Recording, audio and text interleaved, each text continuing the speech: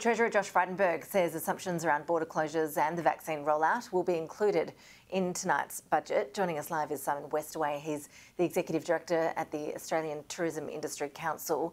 Simon, what is your expectation as to some of those key details we should see unveiled tonight?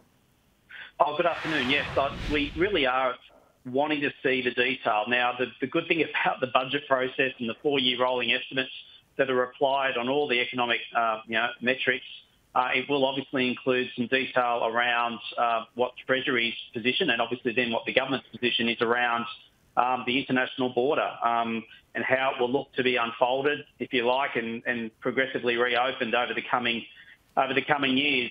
Look, there has been a lot of debate in recent days around exactly what a closed international border means for Australia over the short, medium and longer term.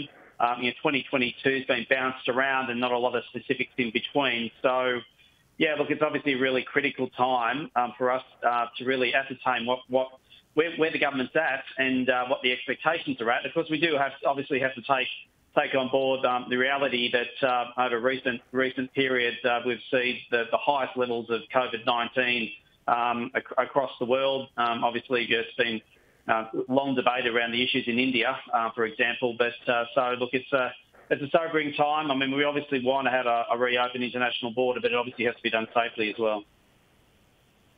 Simon, is there any real point, though, in setting that target for opening the international border when we all realise that even at this point it is really a movable feast? And the example you cited of India really highlights that. Oh, no, I think we do need a target, without question. I mean, look, we had a target, to be frank, around the Trans-Tasman border, and it was always looking at that first quarter, possibly moving to the second quarter of this calendar year, and that was achieved. So, absolutely, I think targets do a number of things. They obviously force the point. They obviously put, the resources of government on a focal point, if you like, and I think that's what the industry is really calling for. Is we've got to start really understanding what a progressive reopening of the international border looks like.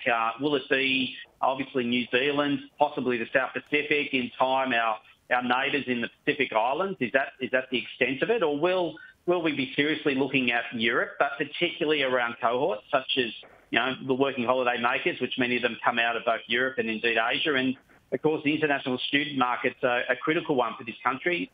Equally in terms of tourism exports, it's a key services export earner for the country, and obviously there's a double benefit with the backpackers and the students in terms of the seasonal work and labour support that they provide, particularly to our sector.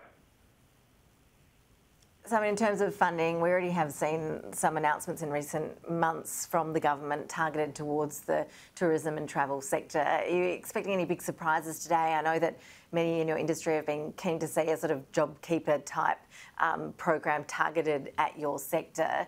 That seems to have fallen on deaf ears so far. Yeah, look, it has. I mean, JobKeeper was on a death march, and that occurred at the end of March. And look, in an ideal world, the industry needed more time. I mean, we needed at least another quarter because the reality was the tourism and hospitality and accommodation industry as collective sectors was the laggard in our domestic economy. They've had the biggest reductions in labour numbers. We've had thousands of businesses forcibly closed or gone into hibernation or been iced. I mean, the reality is, we've been significantly hit on any measure, and these are the federal government's own figures playing back to them. It was the best part of a $90 billion drop in the economic value of that broader tourism and visitor economy. And this is in a 1 year period. So on any level and any scale, it was a significant impact.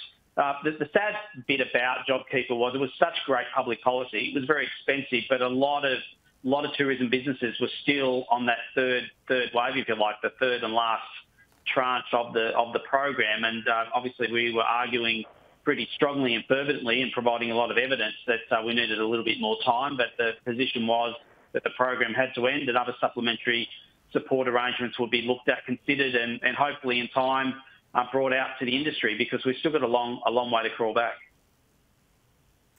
Yeah, it certainly is. Simon Westaway, appreciate you joining us as always. Thanks so much. Thank you.